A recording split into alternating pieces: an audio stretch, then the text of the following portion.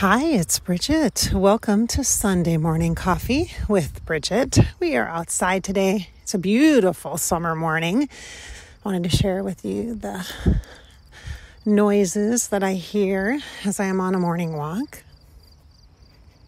It's quite peaceful, actually. I hope it kind of permeates the energetics of this recording. You know that energy is such a big deal. And oftentimes it comes at us like a frying pan in the face. Well, today, hopefully, as you're listening to this, it'll come to you as just a soft, gentle gift. Maybe a blanket that you can lay on the grass, have a nice little picnic, or maybe a nap if you need to rest. So today our topic is going to be deadlines. Deadlines. I had a friend say to me the other day, which is a quote from either a book or a podcast or something, so it's not unique, okay? But none of us are getting out of here alive. Which, I mean, it's true. This thing called life, right? We are not getting out of this alive. And you can receive that one of two ways. You can think of it as this horrible bad sentence thing, like, oh, everything's bad, and that means, oh my gosh, life is just hard and we're doing all this work for nothing. Or you can perceive it as, hey, it's worth the risk. It's worth it. It's worth the life, the living is worth it. The experiences are worth it. Yeah, there's some bad stuff. Yeah, there's some hard stuff. Yeah, there's some really sad emotions and heavy stuff that happens and stuff that really sucks. And there's also some incredibly beautiful things. Just walking into the dang grocery store. Let me just tell you, I do not like grocery shopping. Not usually, although I'm coming around to it because I'm kind of getting into the different veggies and all that and learning new things about veggies and etc. But walking into the grocery store, there's a lineup of flowers, like a ton. So I was recently this spring in Seattle, and I walked into the Whole Foods or the Trader Joe's, and you walk in and there's just tons of flowers lined up. I mean, just so beautiful, beautiful. I'm like, in that tiny little moment, grocery shopping just got a lot better. The colors, the variety, the beauty. Life is about all of the moments. It's a collection. It's like a scrapbook. It just seems like sometimes the thorns on the roses are what we feel the most. We might see the beauty of the rose, but can we feel it? Can you really feel it? So this is the challenge. This is the ask, the invitation. The topic of deadlines is really about recognizing that there is a line in the sand, my good friends. There's a line in the sand. Sooner or later, this body that is carrying you will stop. And unfortunately, or maybe it's okay with you, you can't trade it in like a car. You can't just get a new vehicle, a new bodicle. It doesn't work like that. Sooner or later, your body will stop. And your mind might keep going. You might have a time to reflect on your life, which I have seen in the death process, such as in the story with my dad, where there is definitely a life review, a reflection upon life, whether it's conscious or unconsciously happening. It happens. What will yours be like? And this isn't just like an end of life thing, like I've lived a full life looking back over my life. It's at any point in your life. There are deadlines in every part of your life if you think about it. There are deadlines. Well, okay, so let's just say sometimes we can push deadlines, negotiate them, right? We can move them. They have wiggle room, right? They're not set in stone. All of them are not. All of them are not set in stone. Even taxes, you can get an extension. Even with having children, it's not just reliant solely on your body's ability to create them or of the age at which is traditional to have them. So there's some flexibility in deadlines, but deadlines could be perceived as some milestones or mile markers, like graduation. We just celebrated a high school graduation in my house. Maybe you did too. That was a deadline, wasn't it? A point at which something is complete. Whether you're ready for it to complete or not, sometimes things just complete. Sometimes deadlines don't exist to see what you're made of. They exist so you won't stay longer than you need to. I'm going to say that again.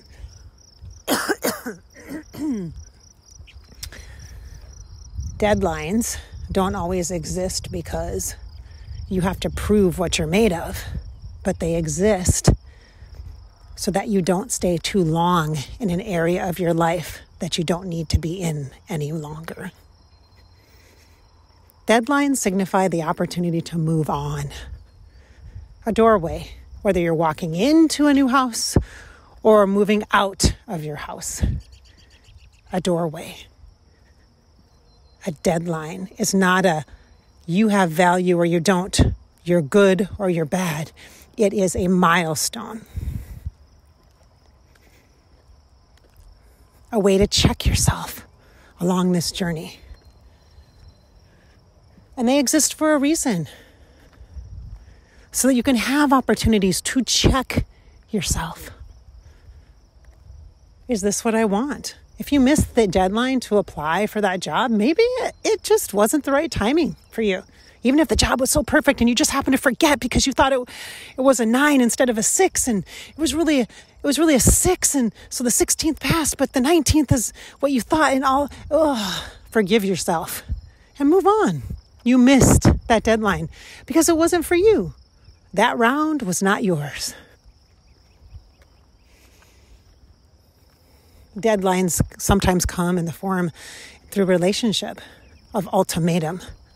This or that. And yeah, deadlines can seem, it's either going to be this or it's going to be that. It's a choice. It's a black and white, like the stripes on the zebra, right? Or the panda bear. Discernment, clarity, black and white, light and shadow. What are you going to choose? If we look at everything, even the deadlines that come through ultimatums, like either you're going to do this or you're going to do that. It is still a choice. There's always a point in the center of choice. There's always a choice point. Find the center. Stand in the center. Drop into your physical body. Feel your energy in the earth, connected to this lifetime now, to where you're at on this timeline. Because if you follow anything to do with psychic work or astrologers or anything, you know the timeline stuff, it's a real deal. Some believe, like I do, like time is layered like a Subway sandwich. And lots is happening at once. Lots of different levels that you have access to by just getting in an elevator. But that does you no good. Even knowing that timelines are open or squishy, or you can move things up and manifest, or you can go back 30 years and recreate old policies, old rituals, old traditions. Both can happen.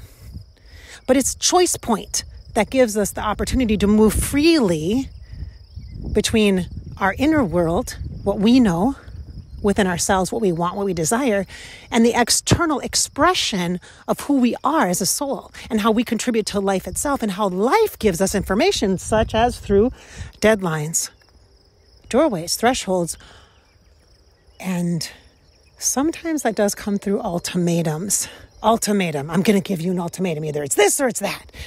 Oftentimes when ultimatum comes in, it does land heavy, doesn't it? Just that word itself, boom, lands heavy, doesn't it? Like, okay, this is a bad situation. Either you're going to do this or you're going to do that, but we're going to fix this. It kind of feels like we're going to fix this vibe, doesn't it? Which, if you follow any kind of healing work, you are starting to recognize that, oh my gosh, we have all been sold this concept of fix, fix, fix. We need to be fixed. We need to be better because we're not good enough as we are. Even the self-help fix-it stuff, the spirituality, the personal growth stuff that you can buy and purchase, it is designed to support you on your path, not to fix you. because there's nothing wrong with you. You're not broken. You're just not in the center point to make the decision. So when the energy of an intensive choice comes in, or a deadline comes in, and you have to make a choice, in the moment of the deadline is not the time to make the choice.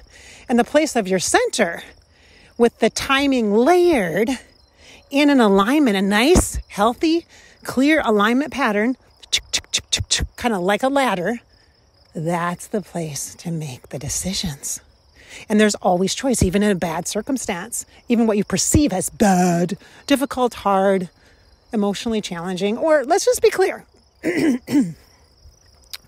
Personally, for me, in my experience, I've had a hard time lately, the last few months, trying to make even simple decisions. I will stand at Target.